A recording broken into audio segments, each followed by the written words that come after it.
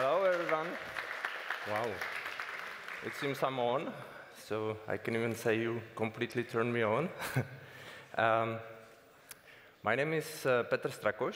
I'm from IT for Innovations, National Supercomputing Center in the Czech Republic.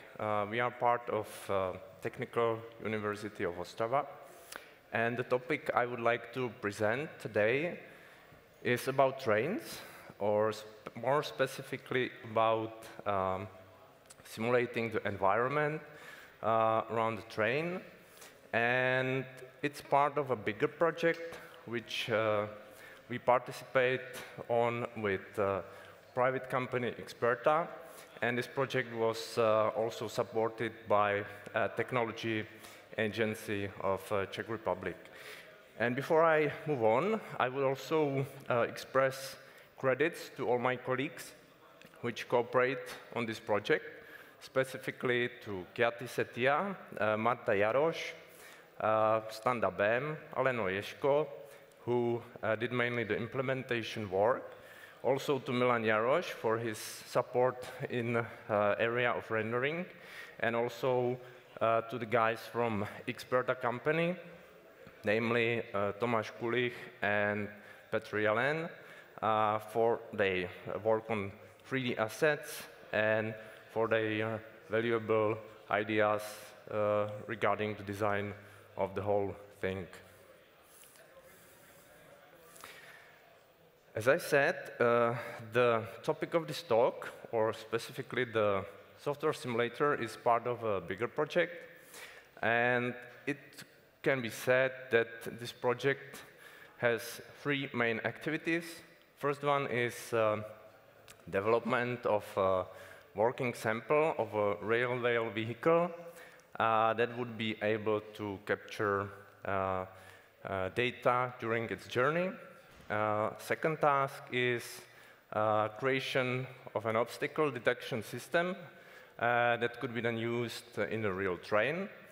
And the third, but last but not least, is development of a software simulator that would be capable of generating training and validation data that could be then used for the development of an obstacle detection system.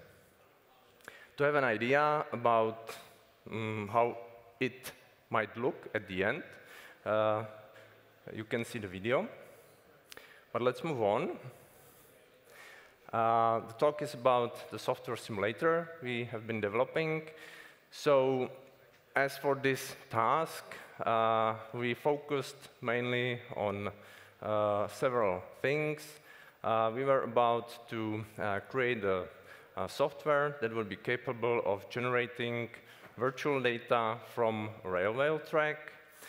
Such data should be then used to support the creation of an obstacle detection system that would then serve in a real train. We should allow within the simulator to simulate different critical scenarios under different conditions. And we should also ensure quite high variability of the outputs, but on the other hand, try to limit the complexity of the simulator. So what was our goal? Basically, our goal was to create a 3D environment of a railway track as a virtual replica of a real track. The outputs from such simulator should be of high quality, and we should allow to simulate various sensors similar to those that are being used on that working sample which I was mentioning at the beginning. So what was the tool, or what specific tool we were deciding at the beginning of the development of the simulator? Of course, we were deciding or considering some game engines, like engine or game engine number 1 and number 2. You can substitute based on your preference. We were also thinking about using Blender for the whole development. And we stick with Blender. We decided to use Blender for the whole task, and mainly because we already had some past experience with Blender. We did some development. We also cooperated with Blender Institute. And we have, most importantly, supercomputer available for generating the valuable outputs. And we also have developed, we call it rendering as a service. Basically, it's a modified version of a Cycles renderer, which we can effectively use on the whole cluster and do the rendering using cluster. So that was the main motivation to use Blender. And now to the job. Basically, what's inside, what's the design of the simulator. Since it was supposed to provide kind of virtual replica of some specific part of the terrain in the Czech Republic, so we tried to use as much digital data available as possible. So in the simulator, we are using altimetry rasters. We are also using vegetation rasters from OpenStreetMaps to populate the vegetation on the terrain. And as for the path of the tracks and all the roads, we are also using GeoJSON, again, from OpenStreetMaps. Another important part of the simulator worth to mention are the 3D assets. Thanks to a very talented modeler we have in the team, we have, I have to say, really nice assets available. Those assets are very specific because we are in, let's say, railway problem, so it was necessary to create basically all of them. As for the vegetation, we cooperate with Polygonic, and we have very nice assets as well regarding the vegetation. For the user, it is important to have enough ability to decide what should appear in the scene, what should be, let's say, the final scenario that is being, or that is going to be generated. So we have created such a simple system that operates with a JSON file, and basically it captures all the high-level information about the scene. So this is at the input. So basically, we use that information from the JSON file that tells the simulator what kind of track is going to be generated, what's going to be the data used for generating the train, and so on and so on. What's going to be, for example, the exact time and date that is going to be generated. And these data are then interconnected with, or this information is then interconnected with real data. And this is then processed within the add-on, which we have created. We fully utilize Python API. We have created our own UI for the whole simulator, and we process all the input data to reach the final goal of generating the virtual replica of some piece of the track.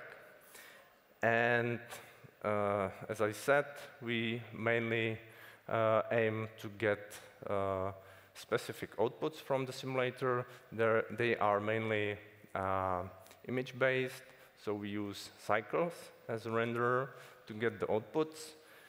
Here you can see the outputs we are trying to generate. And here I put these labels to basically distinguish or tell you that those specific outputs are further processed on the way after rendering all the necessary buffers which we work with. So basically the LiDAR, the GPS position, and infrared camera are further processed based on the inputs from the cycles render. Here is a short showcase of how we populate or how we can work with the simulator. You can even see the scale of the generated piece of the track. It's about 4 times 4 kilometers. And in this showcase, you can see how we work or let user work with the vegetation. The vegetation is being populated using geometry nodes. We use also some kind of optimization prior to rendering. We do cull the vegetation, so basically what is not necessary to populate in the scene is not being populated to reduce the load. And user also can manually enhance the scene by some manual modifications. Another important aspect, possibility for the user to add the objects. We basically distinguish between 2 types of objects, either static or we used to call them dynamic, but it would be more precise to call them tweakable objects. Here you can see the showcase, how you can easily populate with the static object. Similar goes to the dynamic objects. And after you populate the scene, based on your preference, you can then save the whole scenario in the JSON file. So next time you use the simulator, you can generate the whole scene again based on the description from that JSON file. Here are already some showcases from the simulator. We are able to generate different seasons, mainly because of different vegetation assets.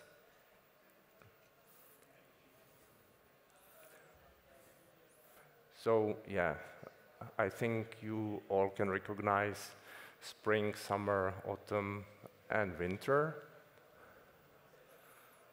We are still working on it, but I think it looks quite nice as a first approach.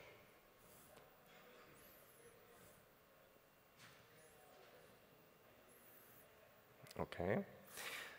We are also able to generate the night scenes or the scene and simulate the nighttime in the scene.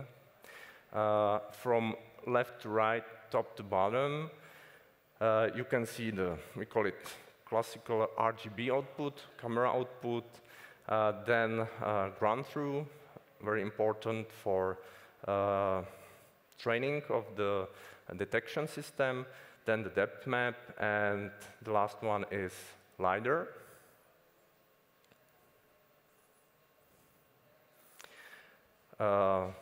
Another very important aspect of the simulator, or what was required in the simulator, was the ability to interact with different kind of objects, which is very typical when you drive the train on the rails. It's interaction with the cars. So here is a scenario with the cars.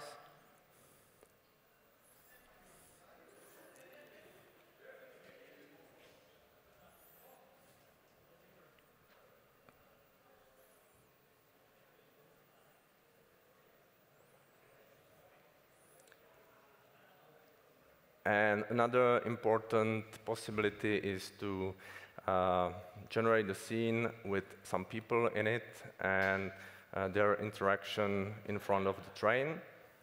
So again, same kind of outputs, camera output, ground truth, depth image, and generated LiDAR signal.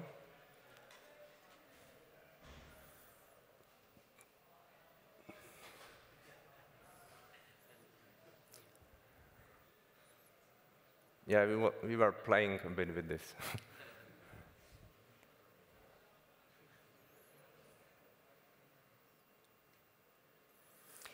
And here is the comparison between the real footage and the simulated one. Let's say some intermediate approach.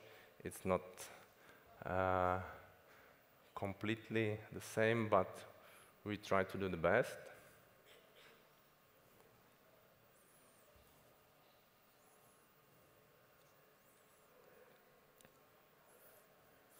And as I said at the beginning, the outputs of the simulator should serve as either training data or validation data for the obstacle detection system. So here you can see from those 3 different scenes, application of the detection system on simulated data. So what is important, that the detection system is able to detect the most important objects on the track, such as cars, people, and what was surprising for us, even that horse during that night scene.